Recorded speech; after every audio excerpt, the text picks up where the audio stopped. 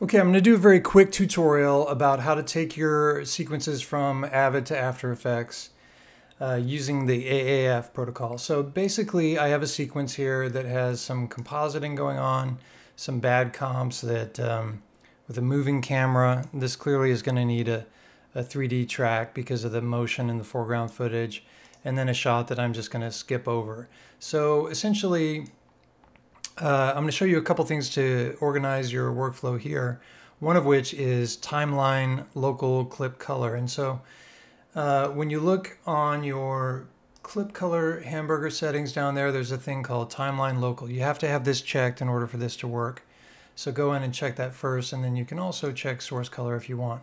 So source color, you may know, is just to take your clips and then to make them a particular color. That color shows up in your timeline.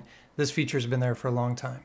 But let me show you another level. So you're going to select these shots and then come down to set local clip color, and I'm going to make them a different color.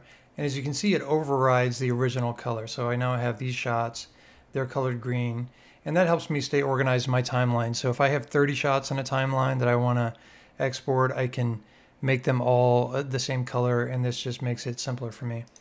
It's not as impressive to just do it with 4, but I'm going to show you that anyway. So basically, I'm going to come back into overwrite mode. I'm going to select one of them, and I'm going to come down and say select with the same local clip color, and it's going to select all those. And then just below that is create sequence based on selection. I'm going to throw that in my AAF spin, and I'm going to call this AAF demo V1. Okay, and then let's take a look at that sequence real quick. That is just the shots that I wanted, nothing else. The middle shot is not included. They're all there. So I'm going to go ahead and export this. We're ready to go composite. Output to file, and I've selected a folder with AAFs in it. Under options, you select AAF, and then in this case, I'm just going to highlight AAF Edit Protocol, include all tracks. Here you have some options to copy the media, consolidate the media, video mixdown. In our case, we're going to link to the media because I have the media for my Avid project is on my local drive, and I'm going to use it to do my rough compositing in After Effects. So I'm going to say link to, and After Effects will read that media. So I'm going to go ahead and hit save. It just takes a second, and then over in After Effects, instead of double clicking or hitting import to bring in a file, I'm going to actually go down to import file, ProImport. And then coming to my AAFs folder, V1, there are settings here. You basically just need to make sure that connect After Effects directly to Avid media files is checked, and I'm going to do that. Boom. Okay, so it's giving me an error message that says it doesn't understand all the effects in the sequence, and that's okay. So we're going to open the sequence, and as you see, I have just the shots that were in that timeline, and I do have some things going on effects-wise here, and I can show you how they are working. Let me just make this make more sense. Okay, so here the shot has moved a little bit, and you can go to position and see that it's kind of off its original position here because I repositioned the shot in Media Composer. And I have a crop here, and the crop that I made in Media Composer with the 3D Warp tool is actually a mask now. And so if you do some more serious cropping or some scaling that you really want to keep, the nice thing is that After Effects will respect that. And some of these effects do come in.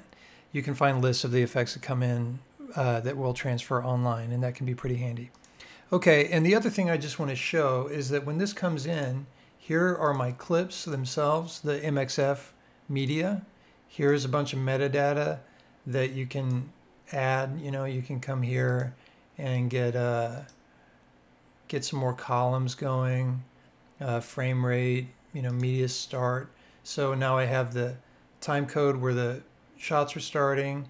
And then the other things to know about here are that the time code in your timeline in your comp here is going to be the same as what's in your timeline. So if I were to come here and export this, I would have matching time code to my sequence when I export the shot. So that's pretty nice, because once the comp is done, you can drop it right back on top of your original clip in the Avid. And the other thing too is you can see here is that there's handles. Basically anything that exists in the shot, in the media, in Media Composer, you have access to here.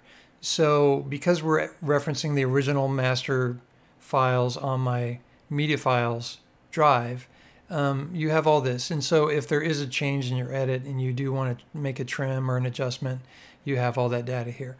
So this is a very handy way to go. AAF export, bring it in, do your compositing, export back to Media Composer as a QuickTime, cut back into your sequence, and you're good to go. Hope this is helpful.